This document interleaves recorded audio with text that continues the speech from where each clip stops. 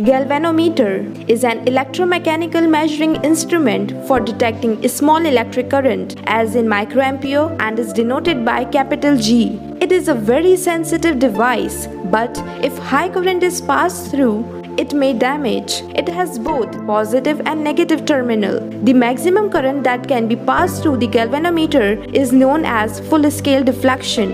Its resistance is very small and measure only DC current. G-meter can be made into voltmeter to measure the voltage by connecting a high resistance in series with G-meter, while it can also be changed into ammeter to measure the current by connecting the low resistance in parallel with G-meter. There are different types of G-meters like tangent, astatic, mirror and ballistic, but nowadays the moving coil galvanometer is widely used. It is used in bridge and potentiometer.